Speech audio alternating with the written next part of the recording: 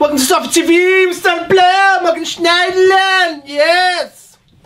Don't know why I said it like that, but I don't know, I just got overcome with excitement. I think because he just looks so cool in his France top. I mean, because people wearing French tops generally just look really cool. Generally. It's this is not general. The camera, you're like, it's not that. The camera zooms in. The camera's actually only on me. Yeah. See.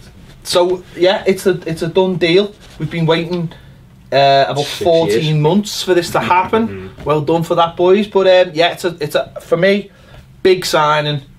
That had to happen. It was his number one. Hopefully this will calm Ronald down before the steam blows out of his ears, and we can get on with trying to sound stupid, but trying to improve the rest of the team now. It's very, very important because, like you said, he was the number one target for this window, and I think the more you let that, we allow that to drag on, it kind of knocks everything that you're trying to do. You're trying to put a perception out of we're trying to improve things, and Everton are trying to get better, and you're arsing about over a transfer. But he's a big one because it's the area where we've looked to try and replace. You know, Gareth Barry's been an amazing signing for us, but he's quite clearly slowing down very, very quickly, and we've needed someone in that engine room. He's a good age, 27. You know, him and Garner, you just think them two together, you know, Tom Davies learning off them, those two together, the interceptions that he's still the top interceptor tackler since 2013. Interceptor tackler? Yeah. The two combined, And then two dovetail, man. In the midfield, on paper, it sounds like a match made in heaven. Yeah, and I think what he does as well is if you're looking at those two as a partnership, he's the one who's going to get on the ball a bit more and carry it forward. And I think you've seen that when he was at his best at Southampton, when he was with Wanyama. Wanyama was the player who just sat, broke up the play, and then he gave it to this fella and he ping passes out to the flanks, you carry the ball forward, you get on the edge of the box and take shots. And when he was at Southampton under Pochettino, under Koeman, he was probably the best central midfield player in the Premier League. Yeah. Like, that's not going over the top in any sense at all. I think there were times when Fabregas was doing well in that period as well, and other players, but in terms of consistency and doing it every single week, he was absolutely outstanding, Schneiderlin. Like you said, they're top of the stats in interceptions, tackles, great in the air as well, can ping a pass. He's got absolutely everything, and I'm just surprised it's not really worked out for him at Manchester United. So excited here, Matt. His career path's really weird, isn't it? Yeah. Because Strasbourg B, 37 appearances, 5 goals. Strasbourg first team, 5 appearances in 2 seasons. 2008, Southampton buy him. Makes 230 appearances, playing 14 games. I think they bought him 14 goals. Yeah, sorry. Yeah. I think he scored. I think they got him for like 1.5 million. This is when they were in the Championship, and then he's gone to Manchester United. He's made 32 appearances with 1 goal and against us. So that's like he's played for France under 16s, under 17s, under 18s, under 19s, under 20, 121, and for the main team. He didn't play that many games for any of them. So he's played 15 times for the France team.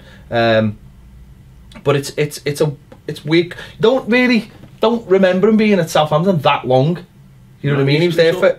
He was always part of the teams in the lower league. He was there for 7 years, and then he just suddenly came into the Premier League when he got into. He was only young when he went to Southampton. But he's only 27. He's only 27 now. He's only 27 now. It's strange being at United for over not 28 till the end of the year. 6'1". So he ticks every box. He's been in England for a very long time. You know, 10 years now. So I suppose as well, get him at the perfect stage of his career for things to kick on. He's still only 27. So France, I'm sure he still wants to be a big part of that as they go into the World Cup in Russia next year. So it's ideal, isn't it? Ideal time to be bringing him in. I think like Matt just said there, he was that. Manchester United went and bought him for a big fee. You know, I know them fees have now become bog standard, like, but they paid a lot of money for him at the time, last year, and I thought he'd done well for United last year. He wasn't probably as good as he'd have wanted to be, but they weren't where they were struggling a little bit, or they just didn't have any style about them. He was mixing and matching Van Gaal, and for us to be able to get him, I think it's a fantastic sign. Yeah, I don't think he was ever really the right fit for the way Van Gaal wanted to play. He was all about slow build up, wasn't he, possession. And obviously Mourinho's gone out in the summer and bought Pogba, who's immediately going to be the man he's going to build the midfield around, isn't he? So he's been pushed down the pecking order a little bit. But I think if you look at Pochettino's Southampton team and Koeman's Southampton team, two sides that played high energy, pressing, physical football. He was at the core of both of them, and arguably the most important player in both of those sides. And I was going to say, that came out, didn't it? It really emerged under Pochettino and with Koeman. Koeman, you know, obviously, Koeman's, it's almost been since day one. We've been rumoured with him, you know, it all sort of fell into place. And he's a victim for me of Louis van Gaal and the things that happened at Man United while he was there. Never really having a settled team, never really having a settled midfield, and almost like the first thing you do is go, certainly for Man United last summer, Mourinho had to bring in big names, Pogba being one of them, the walking Adidas advertisements, and he's been a victim of that. Whereas if everything was calm and steady, and he probably would have been alright, but they needed that big shiny player, and Pogba was obviously the one they went and got, and he's been a victim of that, which hopefully will be to our benefit. I think the other thing about him as well is I think he captained Southampton quite a lot when he was there as well. So you're looking at him and thinking he's hopefully, you know, we talked about on the final word in the last year about how there's not enough voices in the middle of the team and in key areas. I think he's somebody who's shown it at Southampton that he was willing to lead the team in a vocal sense, but also in the way that he played the game. You know, he'd be happy to take the ball in tight positions, as I said before, carry it forward through phases of the pitch. So